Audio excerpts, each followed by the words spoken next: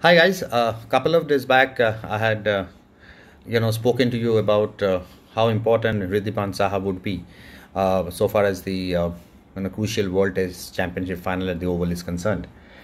Today, Riddhi's innings against the Lucknow Super Giants actually makes a statement. We all know that the coach of the Indian cricket team had made it pretty clear to the Bengal wicket keeper, or rather the former Bengal wicket keeper batter, that he was no longer in their scheme of things so far as national duties go. That's pretty unfortunate because to me, I think age is just a number, and if somebody is fit and ready to go, he should always get a look in.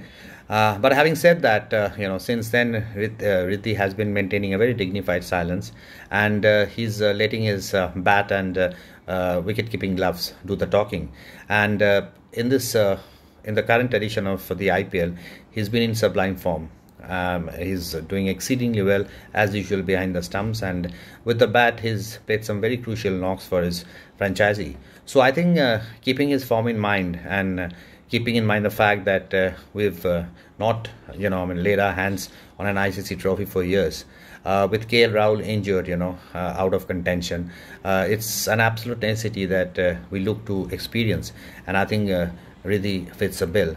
So I really hope that the selectors give it a thought and let Riddhi, don the whites once again in a very prestigious test match. Let's all hope for the best. Good night. Thank you so much.